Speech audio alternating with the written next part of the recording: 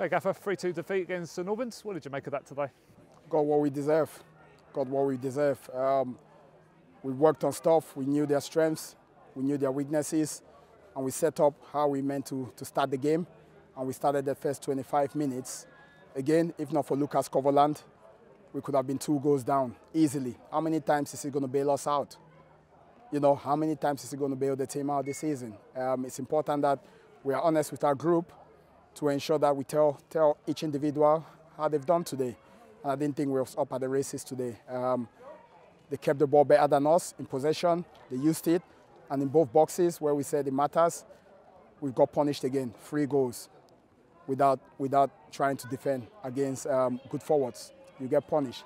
However, congratulations to St Albans. They deserve the victory. That's when they came out the tracks first 10-15 minutes, you know, very fast. Like I say, they found it quite easy to break us down quite a bit. I mean, does that surprise you, I suppose, after the way we've played the last 3 games? No, it doesn't, because our second halves in games, we've been holding on. And we said to our group, we worked on it, and we said we need to improve our second halves. If not, we're going to find it difficult against good teams. And we've seen that today. Every bit of warning we gave them, we worked on the stuff.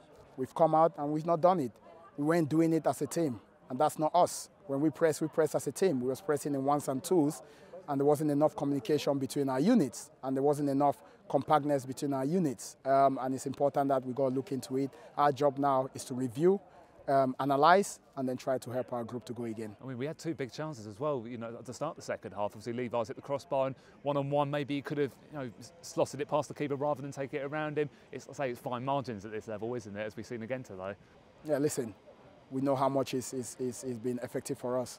Today, it's not been his day. On another day, he'll put those 2 away. However, he played the pass for Rushy's goal, which is a good combination again. He's assisted Rushy. So we can forgive him for that. He'll recharge and we'll go again. Yeah, and does it sort of annoy you, like say the last couple of home games? I mean, especially when we lose games, it seems that we leak a little bit. I mean, does that sort of concern you? Because I say defensively, we've been so effective this year, you know, and hard to break down. But today, like I say, just didn't seem to be at the races at times. Yeah, it's about that resilient.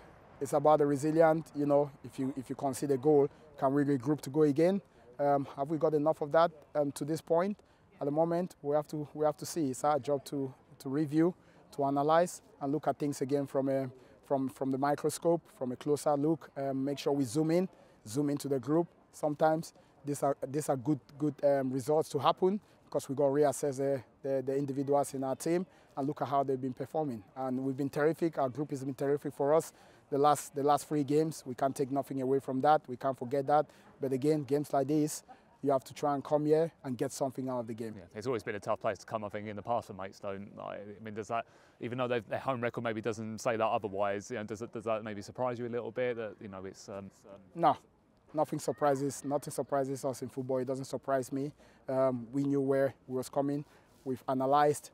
We spoke about it. It's a tough place, always a tough place to come, and you gotta roll your sleeves up and you gotta dig deeper, because you know they're a team that is fighting for points as well. So if we are not on our game, like we was today in the second half especially, and then the first 25 minutes in the first half, then you deserve to go home losing.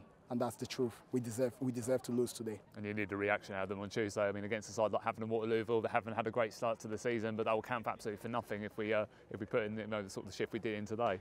No, it's about recovery now. It's about recovering. We'll look at all our players, see how they are, and then, like I said, we'll review straight away, analyse, and then we'll dust ourselves off, and then we'll hopefully pick ourselves up again to go against Havant. You know, it's going to be, for me, our group has to react. When you lose games, it's about the reaction. How many times can you get back up and go again? That's all your time, Gaffer. We'll see you again Tuesday. Thank you.